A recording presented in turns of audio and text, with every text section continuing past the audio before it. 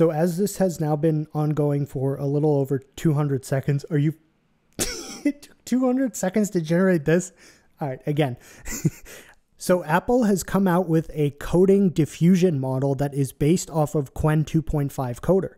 Now that is a sentence that I'm sure none of us really expected to hear ever, but it is actually true. And what we're looking at right here is the Hugging Face page for this model. Now, truthfully, I likely wouldn't cover this generally because it is not very aesthetically pleasing to watch this happen, as there is no pretty diffusion process that we can visualize like there was with the Lada diffusion model, which I have played with like a few times, and it is quite cool. But this is really novel and unique, and having a coding specific diffusion model is quite interesting.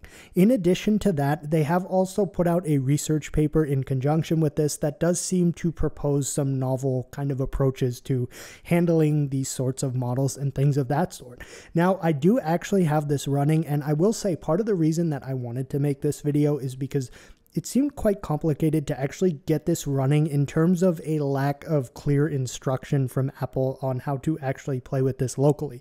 Fortunately, thanks to some vibe coding with Gemini and also a comment in the local Llama post for the announcement of this model, basically someone put a script that helped me understand how to run this. I do actually have a small little Gradio web interface that I will show and put on GitHub as a gist. If this video gets 400... No, I'm kidding. I'll put it up. With that, I am not going to pretend like I understand all of this research paper that came out with this, but they did actually, well, they did kind of sum it up in a somewhat palatable way, I suppose one could say. And basically, I did read this. I just kind of skipped through section 2, which is all a bunch of like mathematical formula looking things. However, a lot of what I get from this paper is that they're basically talking about exploring and trying to understand how diffusion models differ in terms compared to autoregressive models, which are the traditional left to right token generation LLMs that we're used to seeing. And in this, some of the interesting things that they kind of talk about are, one, and they talk about testing it with different data modalities. And by modalities, I don't mean like giving it pictures and things like that, but as they refer to them here, they're talking about basically data modality, e.g. code or math, influences model behavior, and how AR-ness evolves across different training stages. And they talk about this AR-ness a lot in this paper, and basically I do believe what is meant by that is just how much the model produces tokens in like a left to right fashion, where it produces the token that comes first before the one that would come later in the sequence, something like that. Don't take this scientifically. But something they talk about here, and I don't quite remember where it specifically was in this, but they mentioned that with coding, they find that it is less autoregressive and more diffusion-like. So, okay, good. We can see this right here, where although math and code decoding exhibit different degrees of local AR-ness, a consistent finding is that code generation has a lower mean and higher variance in global AR-ness. And in plain English, this indicates that when generating code, the model tends to produce later tokens first, leaving some early masked tokens unrecovered until much later.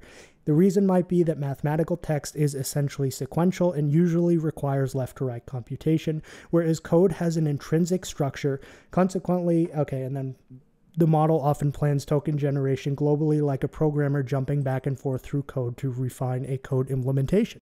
So this snippet right here I just found kind of interesting and perhaps maybe nerdy, but when the sampling temperature is increased from the default of 0.2 to 1.2, which is a fairly significant increase, DiffuCoder becomes more flexible in its token generation order, freeing itself from strict left to right constraints, as figure 1a shows, unlike autoregressive models, which primarily diversify token choices at higher temperatures. So basically, like say you're running a local LLM and you bump the temperature up to something ridiculous, it might start outputting like really obscure and odd sentences that sound like they came from someone who was perhaps not quite right in the head, to put it simply and unscientifically.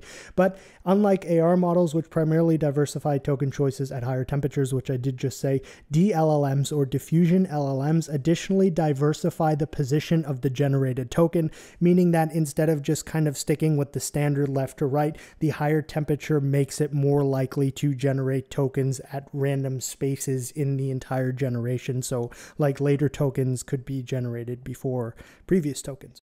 With that, I think I'm just going to jump into actually playing with the model here and talking about that. First and foremost, in terms of actual system specifications here, I am using a 5090 laptop GPU, which has 24 gigs of VRAM.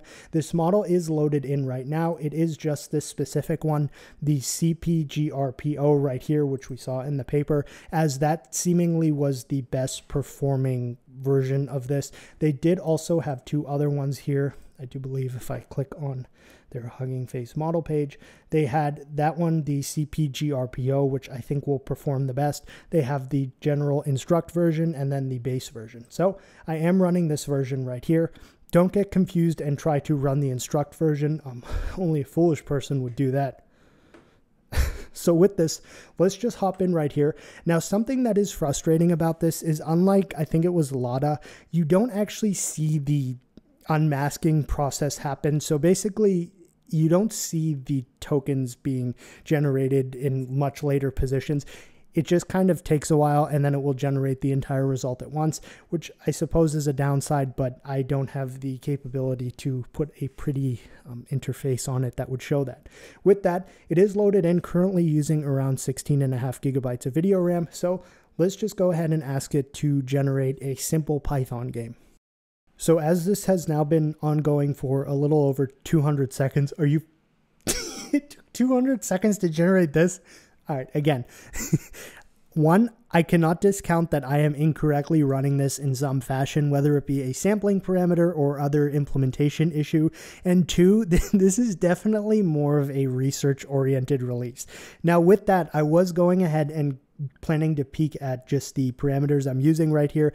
Basically, the max new tokens is set to 1024, and then the steps, which is kind of the diffusion element of this non-scientific, is set to 512, which I do believe I saw referenced in the research paper. So with that, here is the code to solve the problem. So we have a simple number guessing game, which is something a lot of smaller models, coding models, seem to default to, at least with a small sample size of my testing. Okay, well, unfortunately, it didn't entirely work, but I will say that it failed after I started playing and not prior to the game starting. So I suppose that would be okay. Let me just see. Okay, yeah. Here's what I'm going to do. And this is probably something that is far outside the scope of what you would want to do testing this model, but I am truthfully kind of curious. I'm going to vibe code with it. So I will ask it to fix the issue based off of the terminal error that was outputted. All right, so we'll just kind of go ahead and see what goes on here. The previous generation did take 203 seconds, so I will kind of assume this would be somewhat similar. It did actually go ahead and fix the issue, which is, truthfully, I didn't think it would.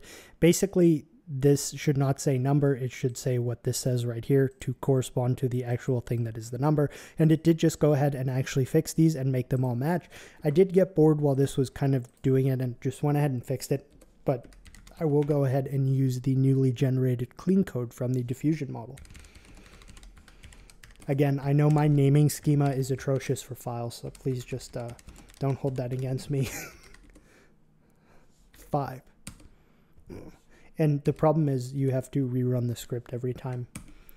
All right, I'm like, this is when I get obsessive, because each time it's going to be a different number.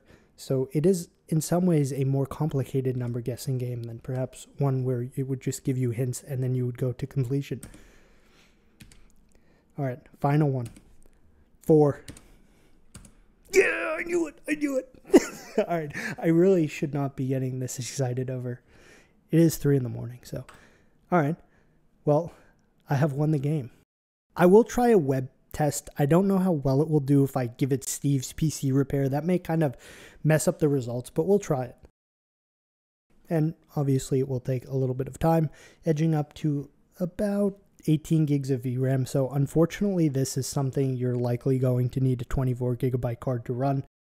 And after probably around 200 seconds, we got a refusal, which it is perhaps possible that me saying please was the catalyst here for this refusal. Probably not, but we're just going to go with that. So we're going to just try it again.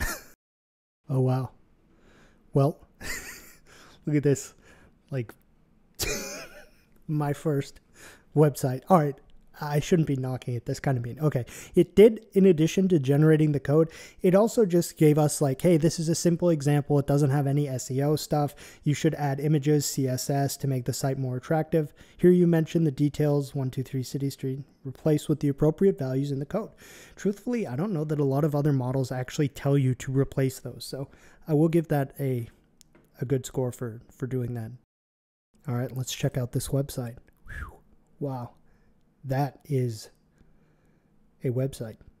Again, I don't have a lot to say about that. Truthfully, I think I will go ahead and actually ask it to iterate and improve upon this, since it did actually fix its code with the Python game. So maybe I will ask it to just go ahead and add CSS and some stylistic elements. I suppose while this is generating, I will just kind of go ahead and show an example of what is actually happening here, at least from an aesthetic standpoint, in terms of the like demasking. So this is actually how it would look to see this generating the code snippets and all of its responses and things like that. So instead of the traditional left to right that we're used to seeing with like ChatGPT and things of that sort, this is how it will actually be generating tokens right now. And unfortunately, that is one of the downsides of this, is there is no aesthetic way to actually see this. It is what's going on under the hood, but unfortunately, we just kind of have to wait for that to complete, and then the result will get shown. There could perhaps be a way for someone to implement something akin to this, but I just, it was outside my scope for this evening, I suppose could be said. But it is interesting because it will generate things that are much later and then much like prior to that, and it will also replace some of these as they have already been generated. They can still get replaced. So it is just kind of a neat thing to see happen. All right, so it basically said, I can't do this. Go find a CSS tutorial and then learn how to do this.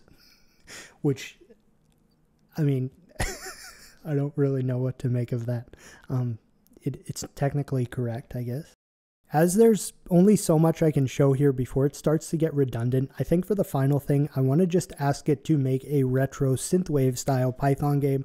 Obviously something quite basic, but this isn't a model you're going to like pipe into root code and have assist you coding. I mean, you could if you were very eccentric, but you likely won't. So this is something that it may be able to do. I'm actually not going to say synthwave because I don't want to confuse it. I'll just say retro style game.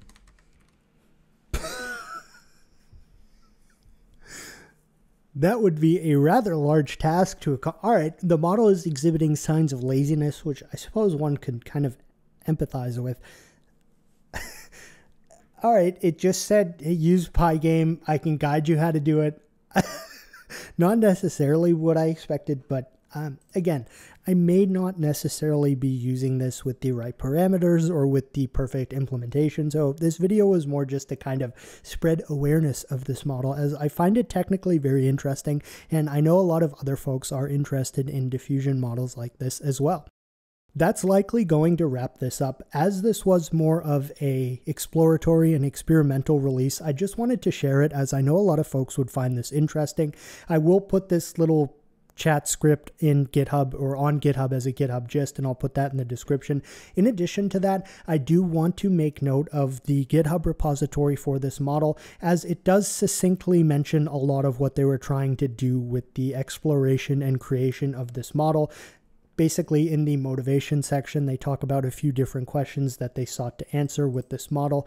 In addition to that, they do talk a little more about the specific GRPO methodology that they've come up with to train this. And beyond that, there is just kind of, I suppose you could think of it as suggested reading or further reading for how they actually went ahead and made a diffusion model out of the Qwen 2.5 coder model. So there is actually some cool resource here in the GitHub repository, perhaps not so much in the Hugging Face model card. So I will just put both of these in the description as well for those who want to look further into this. With that, that is going to wrap this up. I wanted to share it. It is really incredibly cool.